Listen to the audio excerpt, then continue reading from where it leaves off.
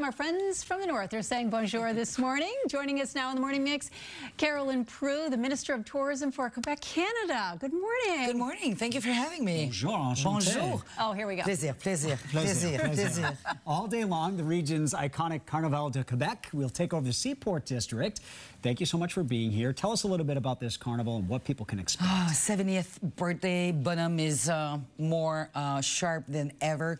We just extended a new weekend, so out of 3 weekends, you can come to the Quebec Carnival, which is located in the UNESCO, World Heritage Site. So a taste of Europe, a taste of winter. The most famous and the biggest winter carnival in the world is hosted in Quebec City. Bonhomme Carnival will be there for the kids, but also great activities for the oldest. You can slide outside, 3 outside slides. Wow. We have this giant bear. Boston. Yes. Yeah, the bear. Yes. The bear, you have a thing with the bear. Yes, the Proulx. Yeah, was there last night, by the way. Yes. Watched the game. Oh, you saw the game. I did. It was a great game. It was a great game. So you have this giant bear on which you can do some ice climbing for kids, for professional, for people that just want to start out. Foodies, of course, Quebec City is a place for the foodies. So basically, for the young, for the oldest, there's a ton of activities starting on the 25th of January up until February 11th.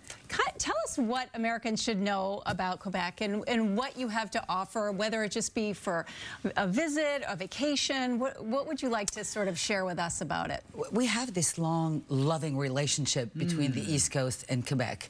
There's about 1.7 million U.S. travelers that cross to Quebec just to experience winter. We're really pushing on winter and coming to Quebec City. Of course, the French flavor, the food is exceptional. Quebec always ranks top.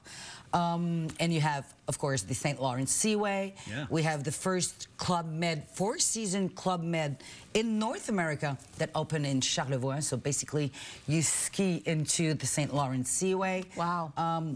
The strength of your dollar, so cheap to travel to Quebec. It's about $1.42, so it's a He likes that. He's very cheap. Yes, So that's extremely cheap. I can drive there. Yes. I can drive there, and then it's cheap. And by the way, I've stayed in the Ice Castle just north of Montreal one time. Yeah, Had to sleep naked inside a sleeping bag. Did It that was so too. cold. Oh, Yeah. wow. It's wonderful, isn't it? Now you can also sleep with the First Nation just outside Quebec City in a teepee. You can sleep with wolves.